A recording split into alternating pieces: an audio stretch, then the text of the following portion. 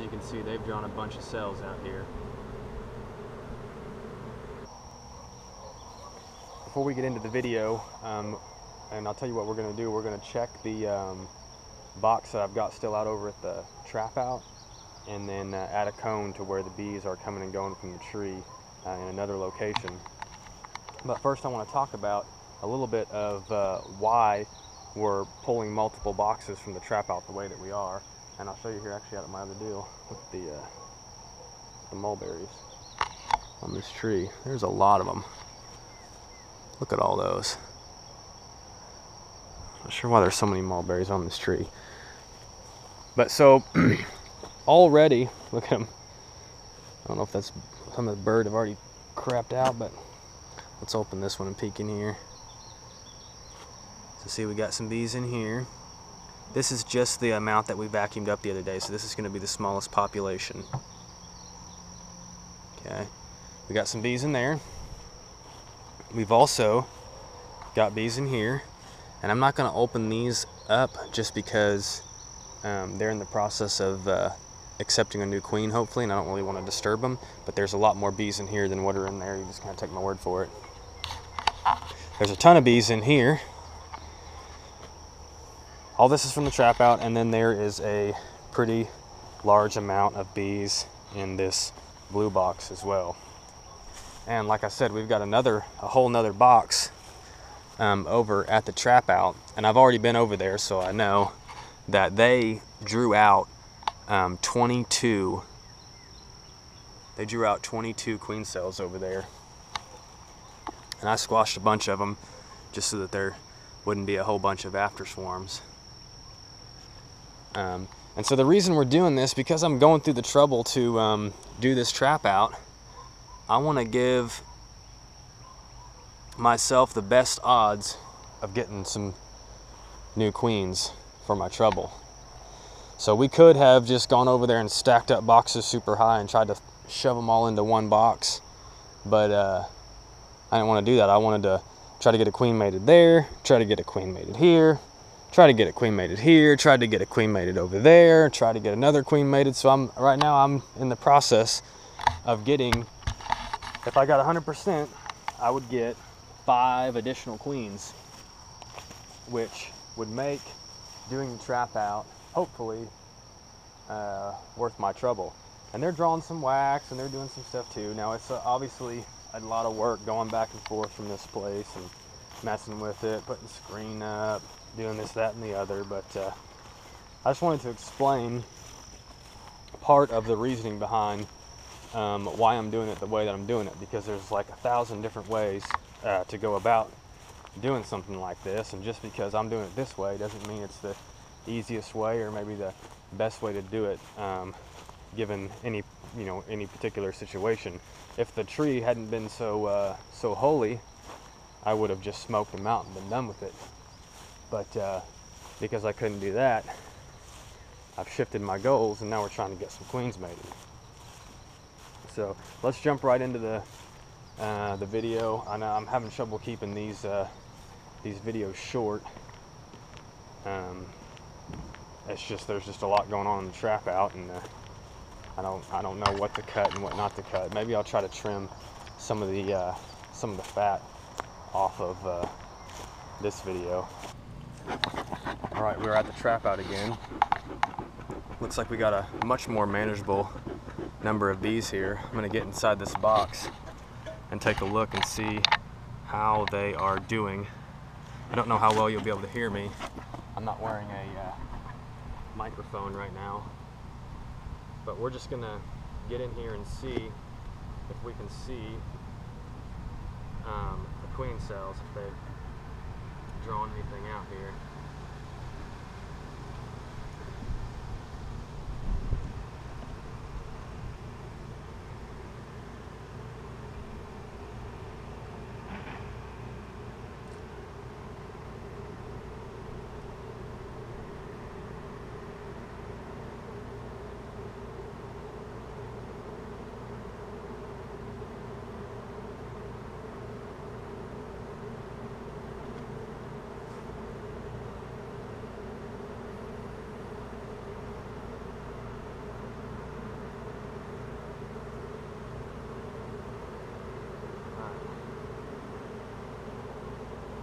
You can see they've drawn a bunch of cells out here.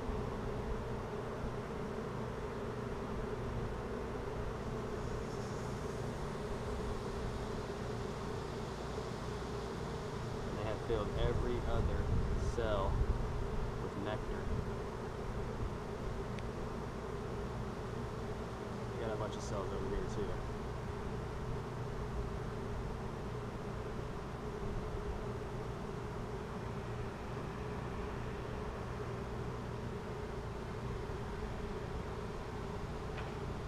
One, 2, 3, 4, 5, 6, 7, 8, 9, 10, 11, 12, 13, 14, 15, 16, 17, 18, 19, 20, 21, 22, 23, 24, 25. 25 cells on one frame. So what we're going to do here, see these, this one, I don't like them as much.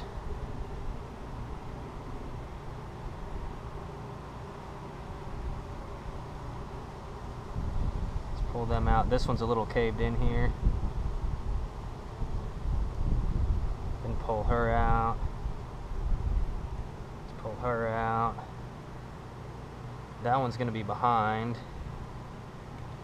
Pull this one out. Pull all these out.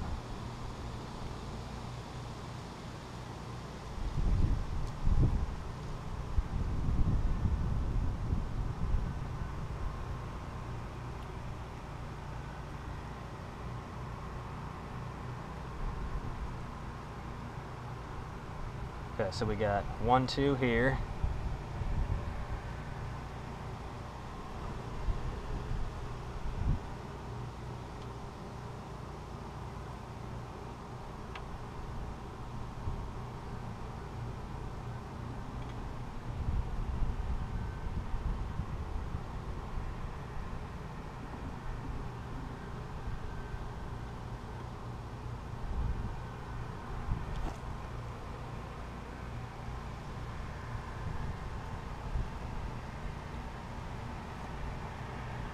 Two, three, four.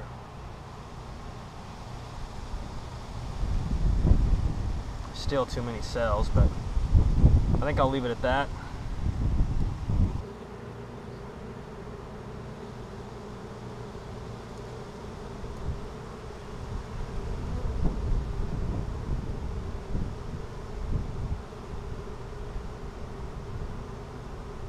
This was just foundation.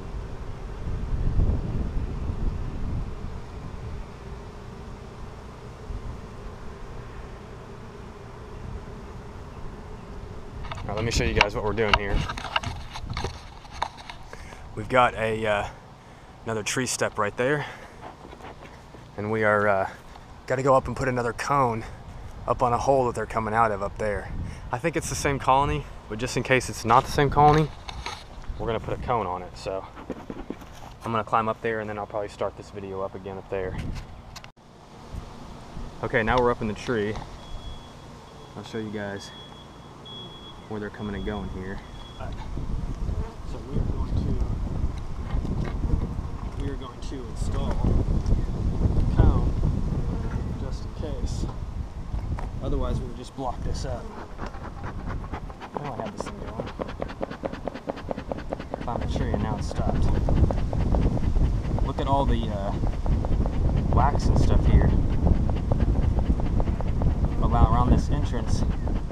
Kind of makes me think this might be a separate colony in the same tree, but it may not be.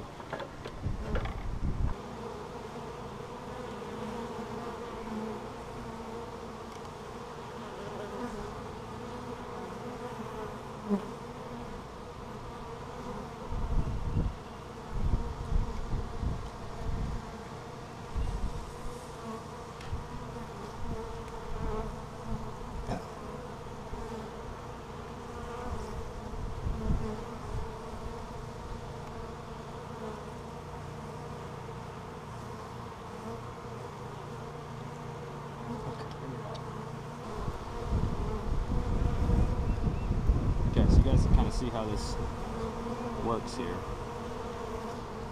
The bees don't know to go in up here. They try to go in down here, and they get stuck on the outside. Look at this bee right over here. This is crazy. She got a lot of pollen.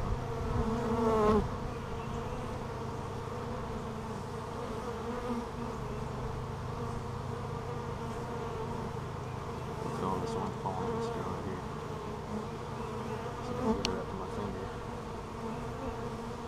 There's another one down here. Just like this one, walk up on my hand. Look at all that pollen.